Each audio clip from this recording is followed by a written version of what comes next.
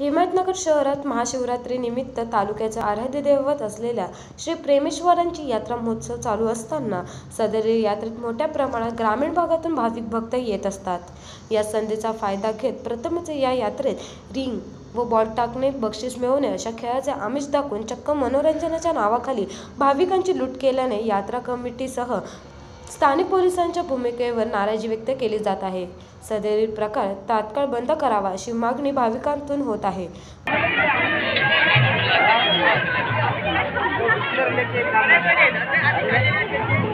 दरम्यान हिमायतनगरच्या यात्रेत यात्रेकरूंची लूट झाल्याने पोलीस व मंदिर प्रशासन कुंभकर्णी झोपेत आहेत का असं नागरिकांमधून बोललं जात आहे। प्रतिनिधी जांबुवंत मिराशेसह आधार न्यूज हिमायतनगर। हा व्हिडिओ तुम्हाला आवडला असेल तर असे आणखी व्हिडिओ पाहण्यासाठी आधार न्यूजचे YouTube चॅनल सबस्क्राइब करा आणि बेल बटन दाबायला विसरू नका।